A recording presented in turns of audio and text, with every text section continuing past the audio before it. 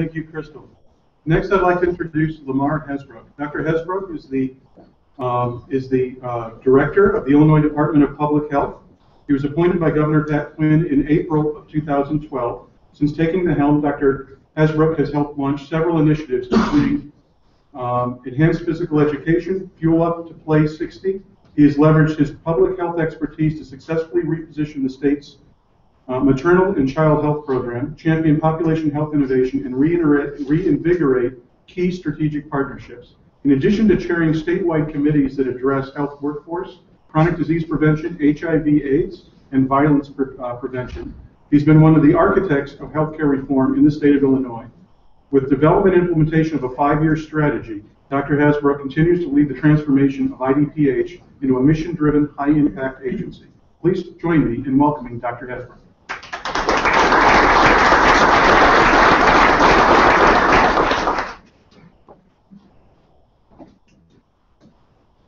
Well, good morning. Good morning.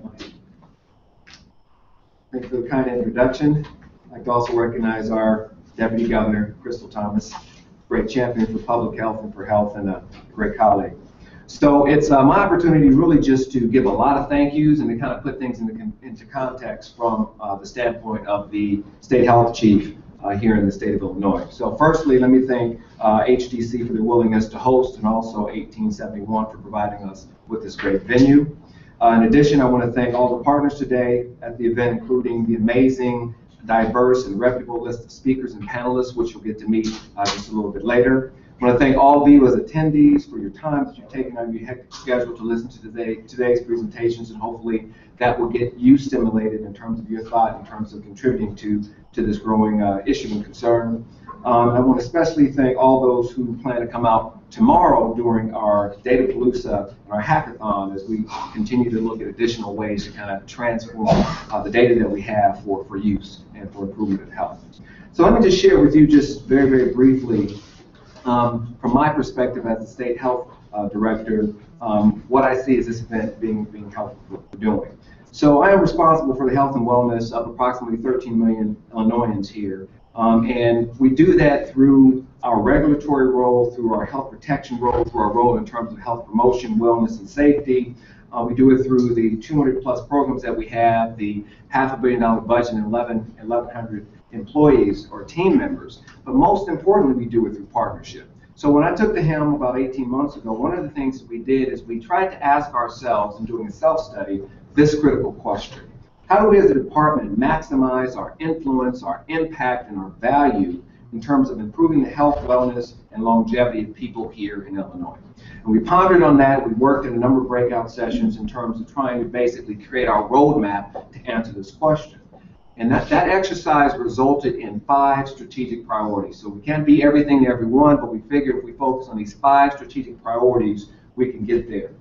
2 of the 5 priorities are highlighted in this 2-day meeting. One of those is partnership, harnessing and growing the power of partnership. It's better dissemination and use of data. So this is squarely aligned with where we hope to go as a Department of Public Health. So I want you to know that the department is fully committed to achieving the governor's vision in terms of transparency and opening up the data. In short, we understand that we can't put to use what we don't make available to academics, to the general public, and to others who are concerned with improving and moving the levers of health.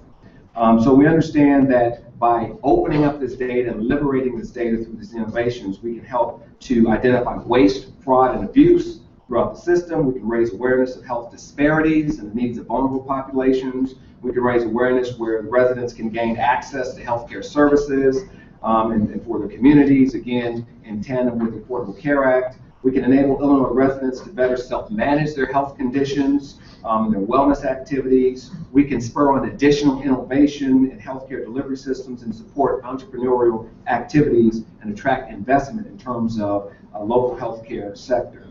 And most importantly, or in addition, we can also decrease our burden and be more streamlined in our operations. My colleague, Dr. Shaw in New York State, when they began to liberate their data, they saw a decrease of about 90% in terms of queries, FOIA queries, Freedom of Information queries in terms of data, simply because they had liberated that data. They were able to streamline their operations and focus their attention and their resources on other issues. So it's for these reasons that the Illinois Department of Public Health has made a concerted effort to open up as many data sets as we possibly can. We understand that it's going to take partnership and collaboration to create this transformative change in healthcare, which includes all of us here in this room, government officials, private, not-for-profits, CBOs, foundations and trusts, entrepreneurs, etc. And at the end of the day, I want you to know that the Illinois Department of Public Health stands poised to be an active partner in this innovative transformation. Thank you.